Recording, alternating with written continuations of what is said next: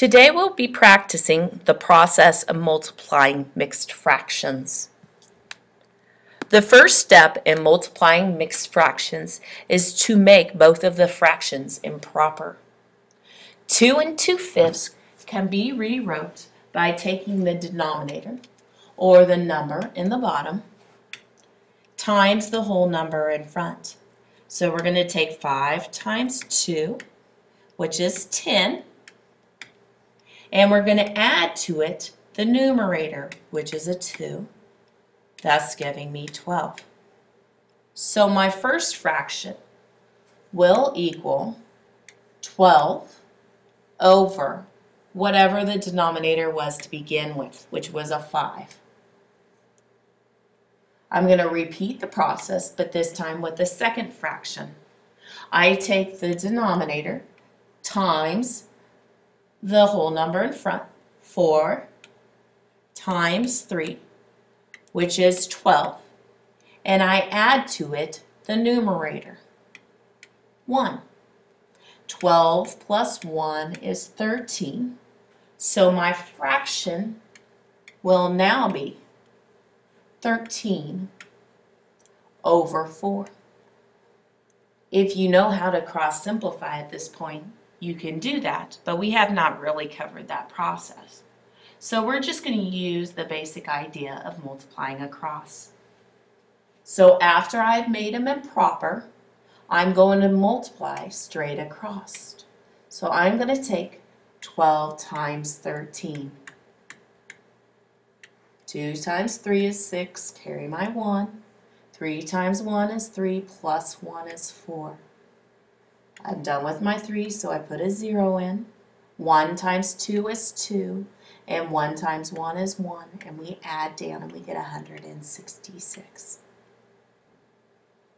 So my new numerator is 166. My denominator is a little bit easier. 5 times 4, which is 20. Now I'm not quite done yet because I need to write it as a mixed fraction. To do that, we would take the numerator at the top and put it inside your division problem or division house. Put the 20 on the outside, and now we multiply to figure out what goes into 166 evenly.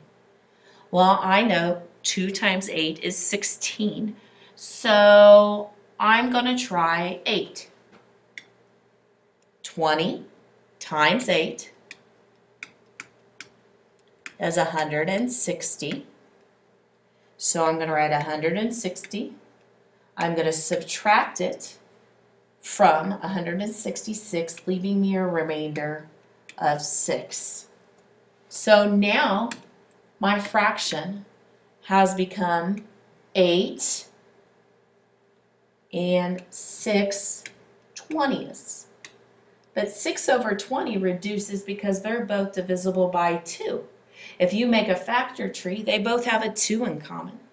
So if I divide them by 2, or maybe you list out the prime factorization, which is 2 times 3 over 2 times 2 times 5, you will find that the 2's cancel, leaving me 8 and 3/10, because 6 and 20 are both divisible by 2.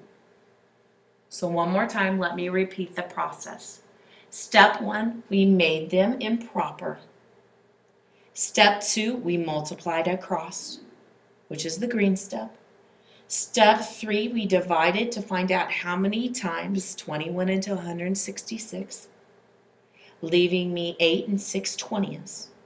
And then step 4, we reduced it by either using prime factorization or just dividing the top and bottom by 2. The final answer to my math problem is 8 and 3/10. Let's try another one. 4 1/3 times 2 5/7. To start, we're going to take the same process we did last time and the same steps. We take our denominator times the number in front. So 3 times 4 is 12. plus 1 yields a 13. So it's 13 over whatever my denominator was to begin with, 3. Now I'm going to do the same process to the second one.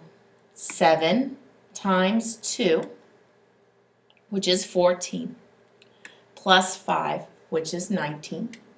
So we have 19 sevenths. We multiply across.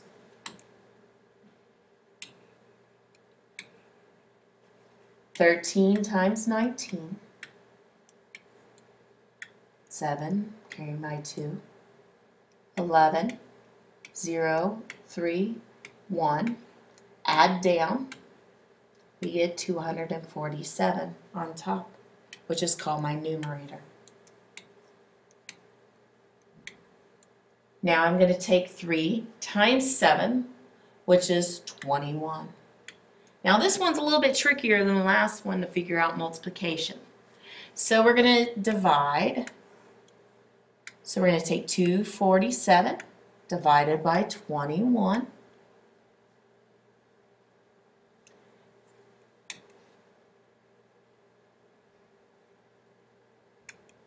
So how many times does 21 go into 24, which is once? We write a 21 down and we subtract 37. How many times does 21 go into 37? It goes in once. So we got 21, we subtract, and we get 16 left over. So my answer is, with a remainder of 16, 11 and 16, 21st. Now I need to do my factor tree or my prime factorization. Or some of you just think about it. How can I break down 16 and 21? Do they have anything in common? Well, 16 is 2 times 2 times 2 times 2 if you make your factor tree. 21 is 3 times 7. If you notice, they don't have anything in common. So I can't reduce 16 over 21. So my answer is just 1 and 16 21st.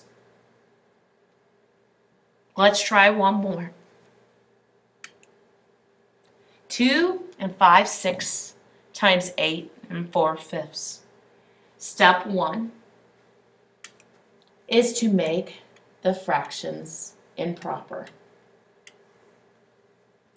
6 times 2 is 12, plus 5 is 17.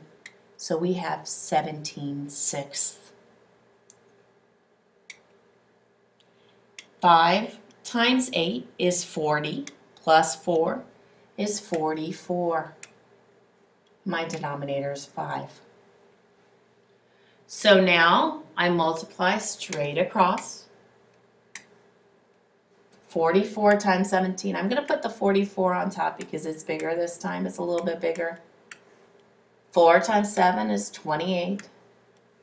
4 times 7 is 28 again, plus 2 more makes 30. The 7 cancels and we have a 0. 1 times 4 is 4. 1 times 4 is 4. And we add down 8, 4, and 7. So my new fraction is 748 over whatever 6 times 5 is, which is 30. So now I got to do a little bit of division. I'm going to take 748 and I'm going to divide it by 30. Now 30 doesn't go into 7, but we know 30 goes into 74 twice. Reason being is 2 times 30 is 60.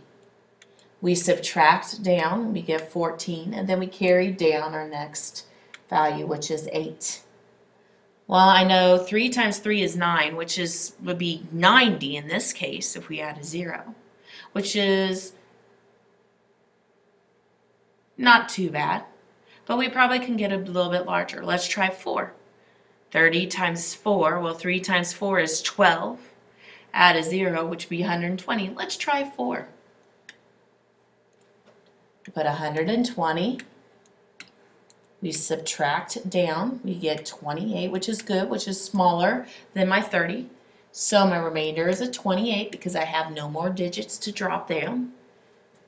So right now what I have is 24 and 28 thirtieths. Now 28 and 30 are both divisible by 2, so we know that we could reduce it. So either you can divide both by 2, or we can look at the prime factorization. 28, using a factor tree, is 2 times 2 times 7. 30 is 2 times 3 times 5. If you notice, they both have a 2 in common, which is why I said you could divide by 2, but they don't have any other factors in common.